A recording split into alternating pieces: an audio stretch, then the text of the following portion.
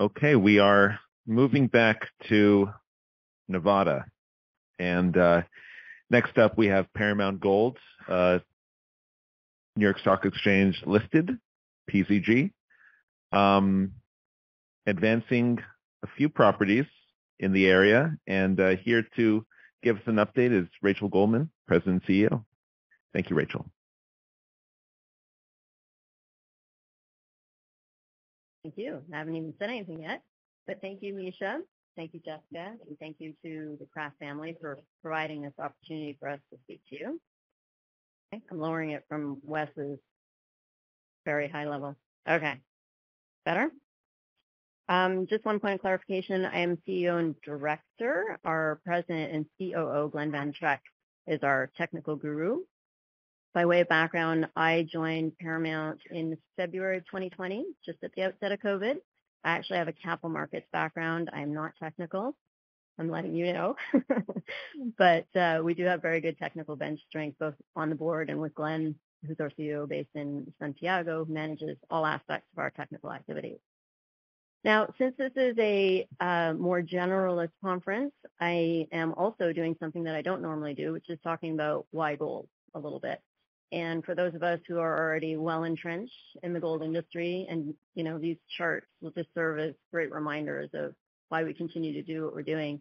And these actually are courtesy of Dr. Martin Murenveld, who some of you might be familiar with. He's a former colleague of mine. He's an economist who's been actually following the gold industry specifically for decades, so has tremendous data sets of really good information going back for a long time, which I think helps to put things in perspective, because certainly what we're seeing in the gold market is a bit of a battle between the short-term and the long-term factors that influence the price movement, which I'll get to. Now, the equities are something different, which we'll also come to, but the interesting points I think to note, I mean, we talk a lot about record prices in gold. So, the blue line here is the nominal price of gold, and yes, we did see a record in August of 2020. But really, if you look back over time, and this is going back 50 years, the peak in the gold price adjusted for today's dollars would have been in January of 1980, where there was a PM fix of 850, which would correspond to over $3,000 in today's dollars.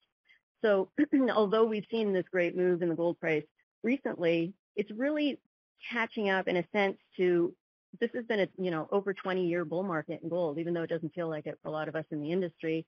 We did have a bit of a setback period in 2012 to 2016 while the Fed was tightening, but certainly, we're fully off to the races here again. And the reasons for it are, I think, a lot of it is being driven by what these long-term factors are. So central banks are increasing their investments.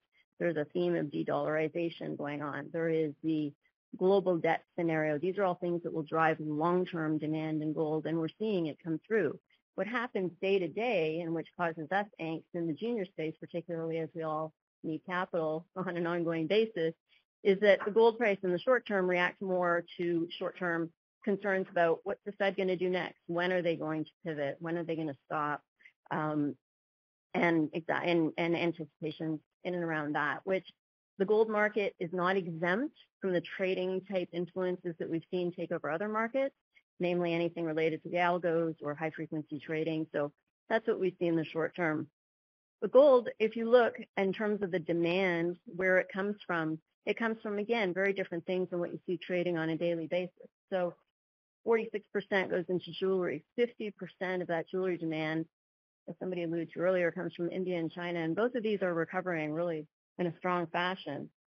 Central banks, 17% of demand, and that is definitely growing. I mean, obviously, the thing with gold, which is different from other commodities, is basically everything that's ever been mined is still around. We don't use it up the way we use other commodities, so it's trading hands. So it's more in the long term, I would say, more of a demand-driven dynamic that's going to drive the price. We do also have the constraints of supply constraints that we've had a number of our speakers talk to already, the declining reserve and production profiles of the major mining companies, and that we can talk a little bit about why that is and how that's impacted valuations. But bottom line is, as more demand starts to come in, and we haven't even really seen the ETFs start buying yet, there will be that fundamental growth in demand. So this is just to look at the central bank net gold demand. We've seen a clear trend from the early 2000s that is partly as a result of de-dollarization. You might see some of this play through with the increased sanctions around the world. Countries who are now starting to trade directly in currencies other than US dollar and bypassing.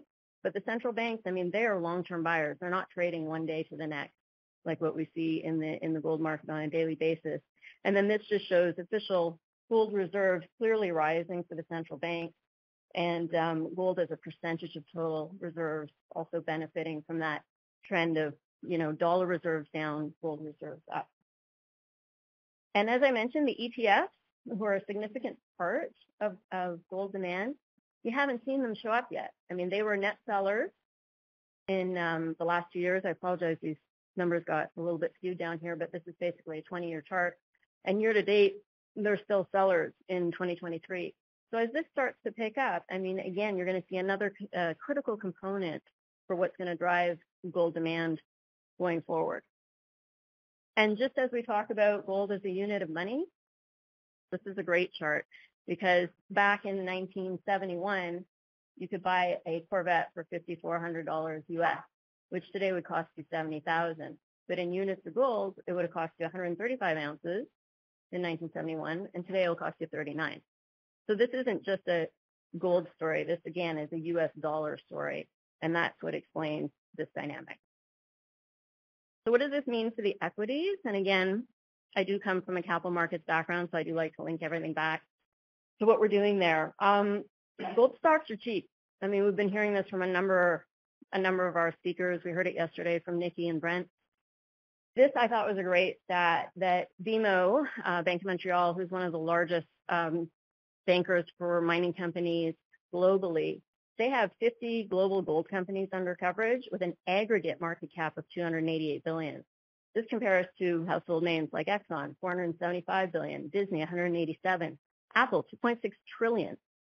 Basically, if you're wondering whether this is a crowded trade in the equities, it absolutely isn't, because nobody is showing up yet to buy these stocks. And this is why there's a tremendous opportunity today.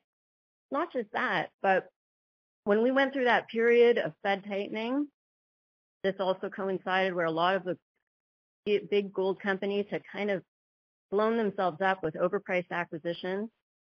They've since, in a lot of ways, found religion. You've seen these companies completely restructure themselves. They're generating earnings. They are generating free cash flow. They're paying dividends. This was unheard of 10 and 20 years ago in a sense. And yet, they're trading at very inexpensive valuations, all things considered. And as you move down the market cap chain into the developer space where Paramount lives, valuations have gotten really cheap. And so below in this table are traditional kind of resource ways of valuing companies, price to NAV, producers even trading sub 1 times, developers half NAV, Paramount sitting here at 0.2. There's reasons for all of this. Part of it is stage of development, and as we get into the Paramount story, I have to explain to you why we're as cheap as we are and where I see the opportunity for us to start to close that valuation gap moving forward. So who is Paramount Gold? This is actually Paramount 2, if you will. The first company, Paramount Gold and Silver, had been acquired by Core Mining in 2015, and at that time spun out Paramount Gold Nevada. We're named such because we own the big sleeper property in Nevada. But in 2016, we acquired the Grassy Mountain project in Eastern Oregon. The reason that became the focal project for the company is at that time, the gold price didn't create an economic scenario for Sleeper, which is a past-producing asset. It's low grade. It's a very large asset, but in a $1,250 gold price environment, it didn't work. So we are a U.S.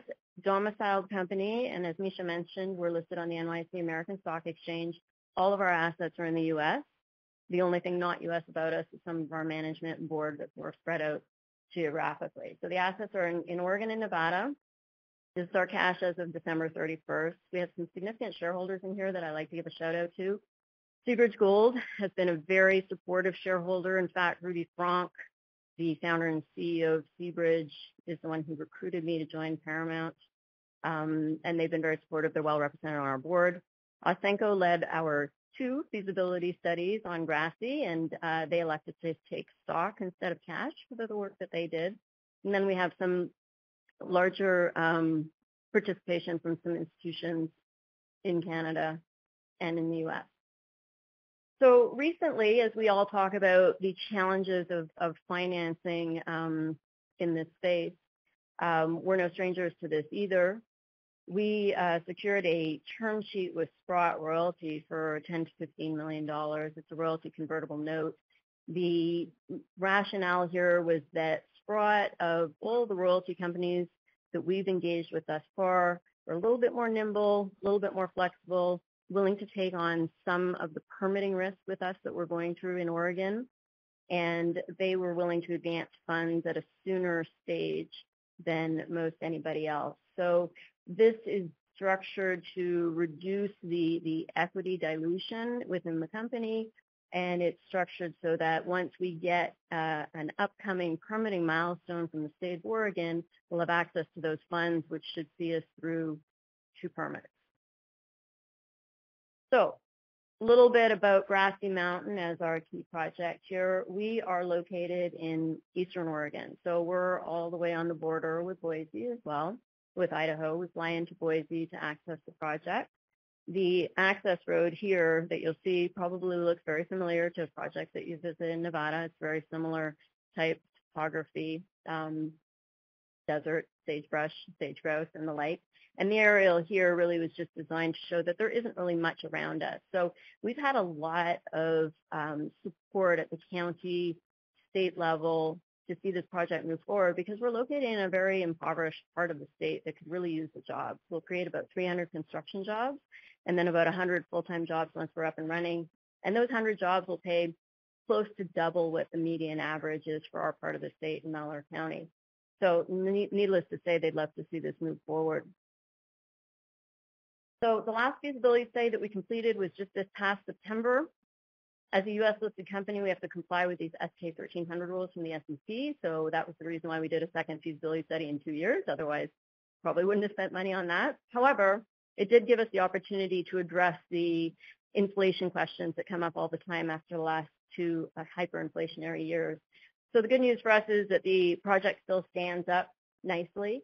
So in spite of the fact that we have a total of 1 million ounces outlined at Grassy, we're really only targeting the small high-grade core, just under 400,000 ounces of 6.8 grams per ton. It's going to be a really small footprint underground mine, 750 ton a day milling operation, CIL recovery.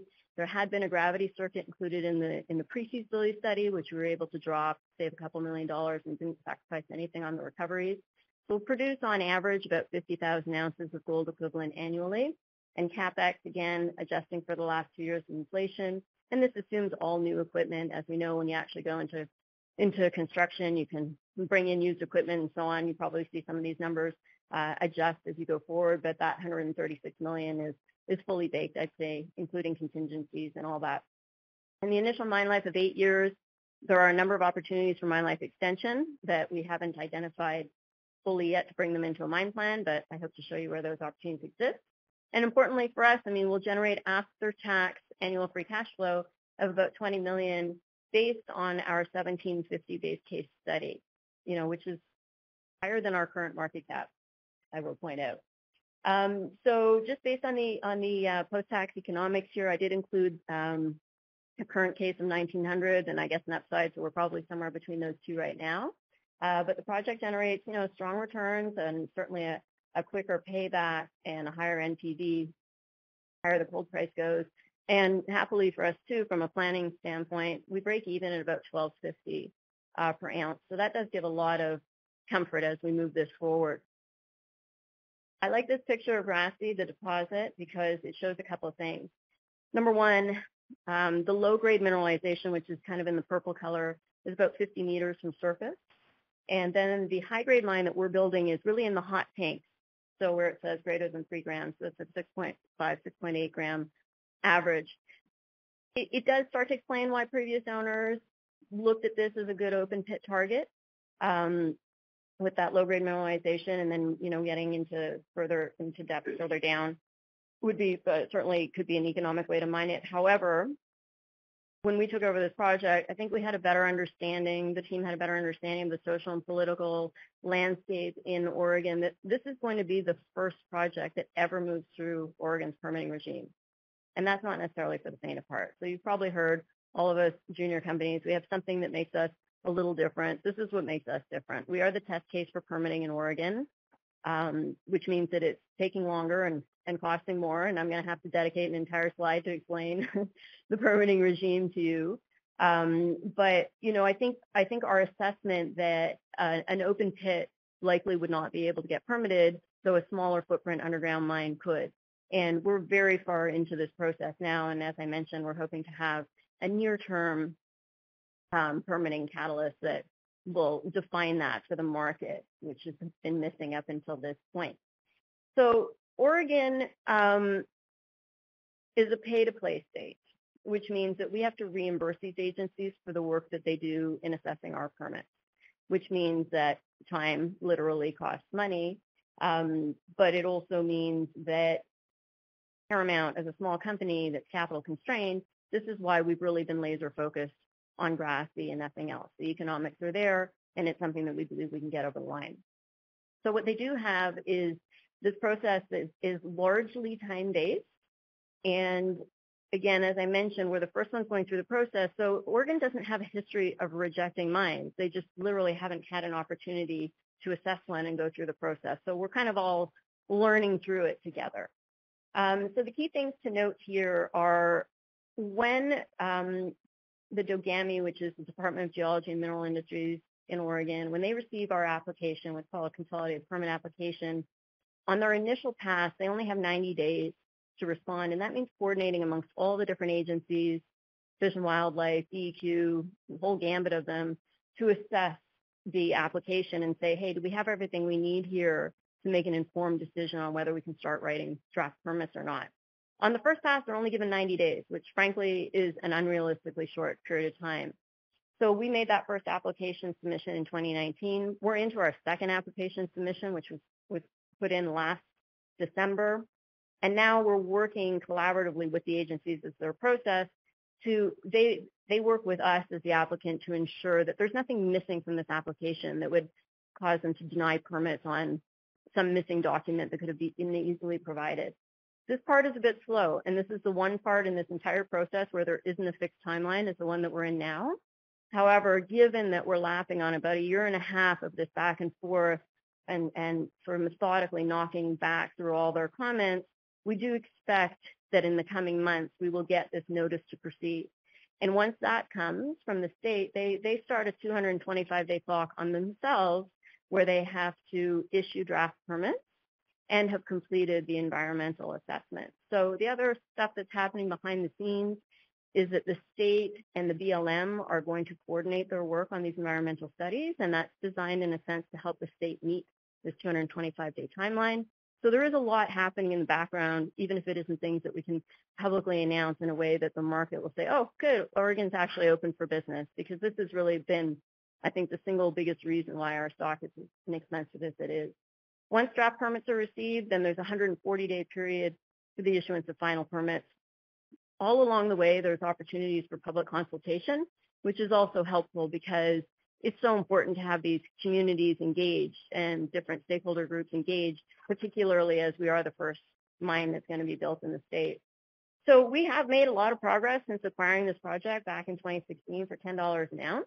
Again, like I said, it's not the big one of the state permit, but there have been a lot of other significant permitting events that have happened in that period of time.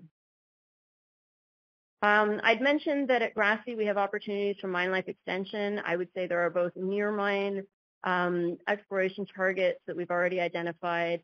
There is a potential that there could be more higher grade at depth because frankly, while there's about 500 drill holes in total have gone into Grassy, there's a limit that you're going to do from surface when you know you're going to be sinking a decline, and certainly once we're sinking a decline to move into a production scenario, we'll have an opportunity to do more drilling at depth as well. But one of the other projects that we have, which we optioned, is Frost. This is 12 miles from Grassy. It had been drilled back in the 90s by Western Mining. They had hit assays then at about 25 grams per ton. We have the benefit of understanding the geology at Grassy, seeing similar signatures here with the geophysics. We put in a very moderate initial program in the fall of 2021. We had a little bit of interesting data that came back that I would say more informed for a future drill program.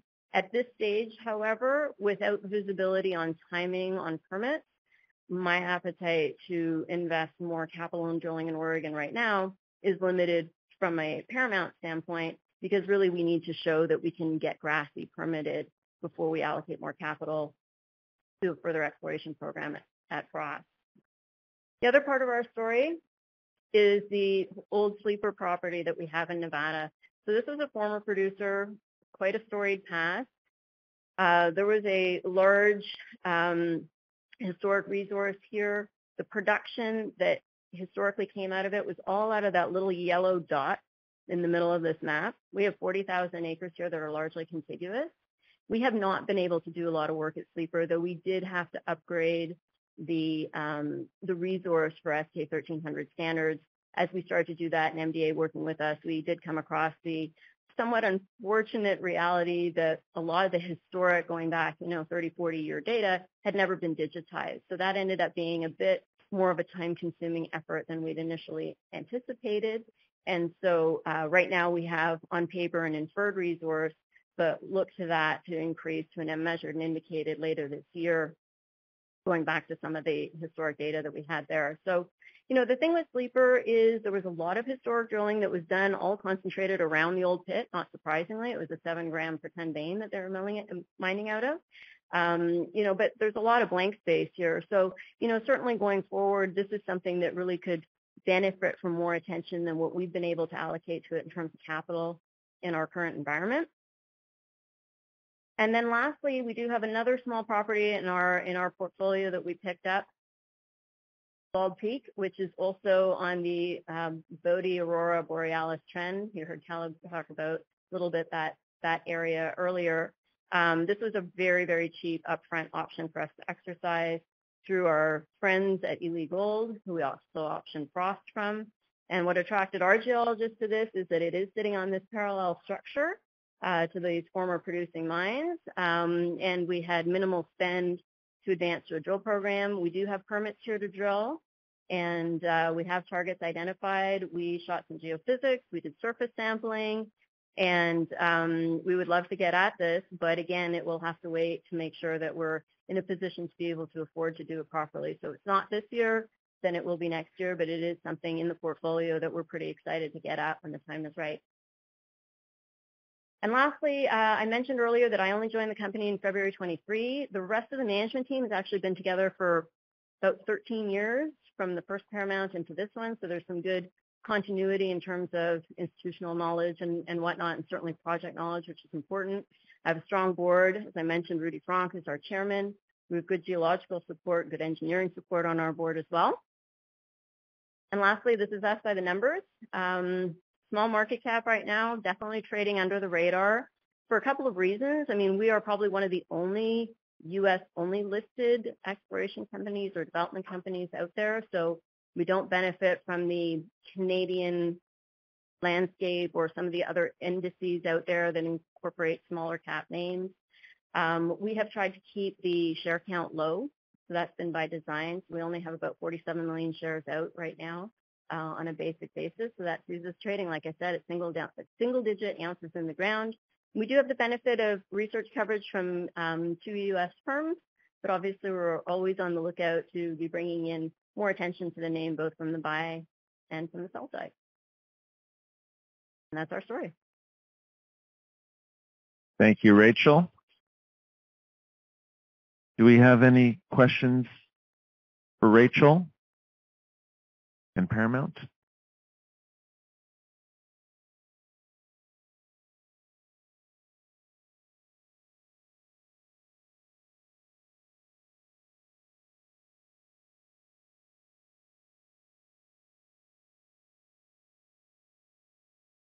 Good question. The cyanide usage, I mean, that is part of our current plan. Part of it is showing, part of the work that we've done is to show the cyanide destruction.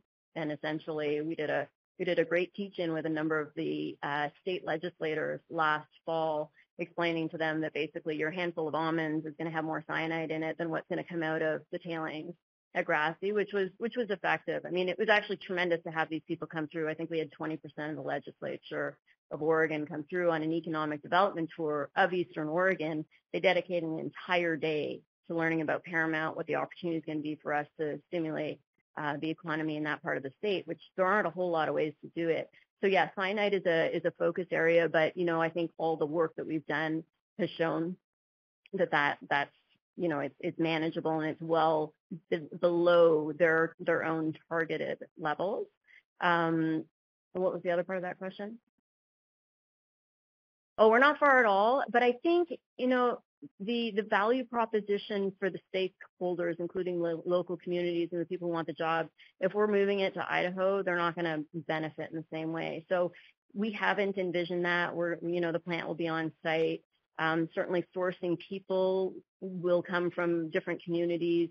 You know, the closest town for us is Vail, which has a very small population, but Ontario, Oregon, NYSE are slightly bigger, and obviously Boise is not far away. So, you know, there is definitely potential to bring people in from other areas. So I think, you know, the ideal would be to do the higher value processing in Oregon, just to win that, to make sure we ensure that support. Thank you, Rachel.